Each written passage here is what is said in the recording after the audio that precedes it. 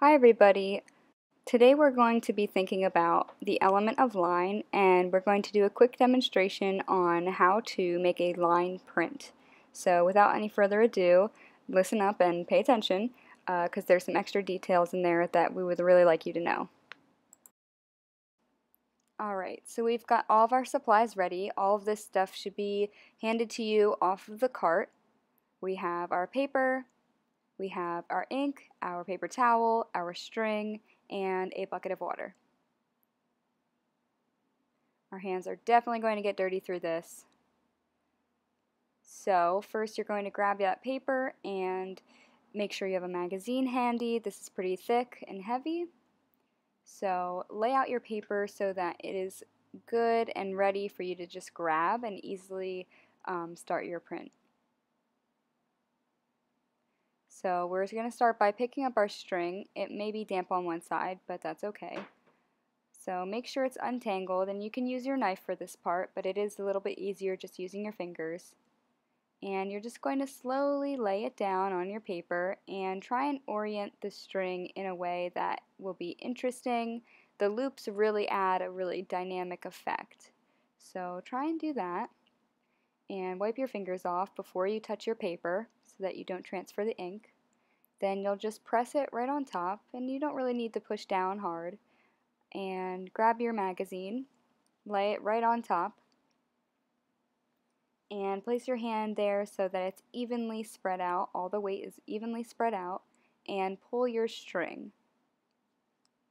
Set that aside and reveal what's underneath by flipping your papers. So this is a pretty decent outcome. You've got a lot of detail, the ink is very dark, but I think I'm going to try one more time and see if I can get something more interesting. So we'll see what happens.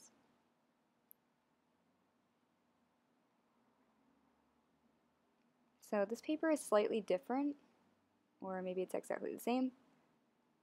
This paper is slightly different, and I think that this paper will work a little bit better because I've used this paper before. Okay, so I have everything handy. I'm going to go grab a new string because I kind of want to experiment with how things work. And this string, I realized later on when I was doing this that it probably wasn't the best idea to use, and I'll explain why.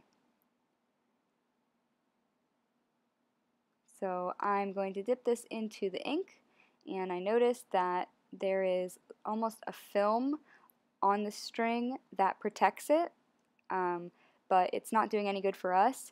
So I ended up saturating the string by pushing it in with my knife and letting it sit just for a second.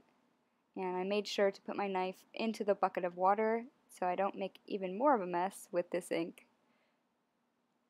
Alright, so I'm going to grab my paper, make sure everything's ready, and begin laying down my string. So immediately I noticed a difference in the string. It is much more stiff. It wasn't as flexible, but it laid down fairly easy in making some fun loops.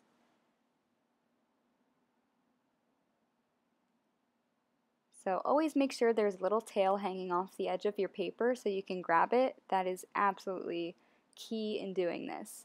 So notice that my thumb is very close to where I'm pulling the string out. That also is very helpful.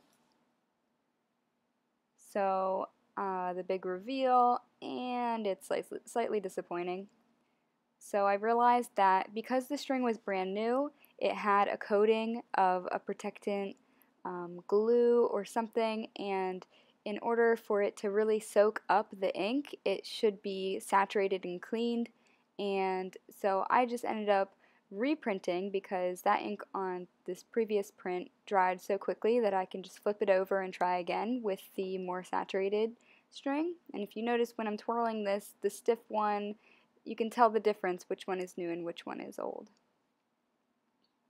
So I'm going to resaturate that, and you're going to want to re-dip it in your ink pot every time you do a new print.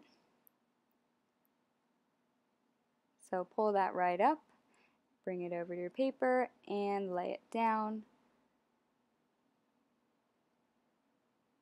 think these swirls will be really cool. So again, wipe your fingers off before you grab your paper, and I'm going to reprint on the same paper that I had that disappointing print. Grab my magazine, make sure my thumb is lined up, even pressure, and pull. So lift it up, separate the paper, and much better. This print actually reminded me of a frog, if you can see that. And you can try orienting it in a bunch of different ways, but it's really interesting to see how you can change the composition just by turning the page around.